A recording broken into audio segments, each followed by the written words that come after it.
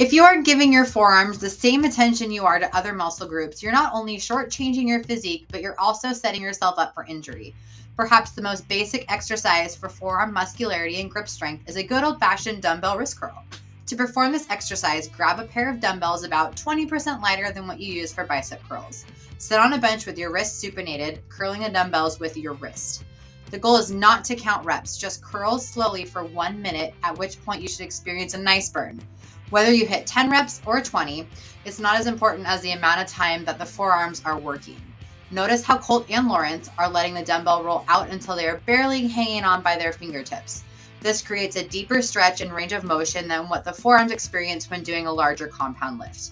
If you incorporate dumbbell wrist curls properly, you can expect not only muscle growth in your forearms, but improved deadlift, pull-up, and even a bicep curl performance due to your increase in grip strength.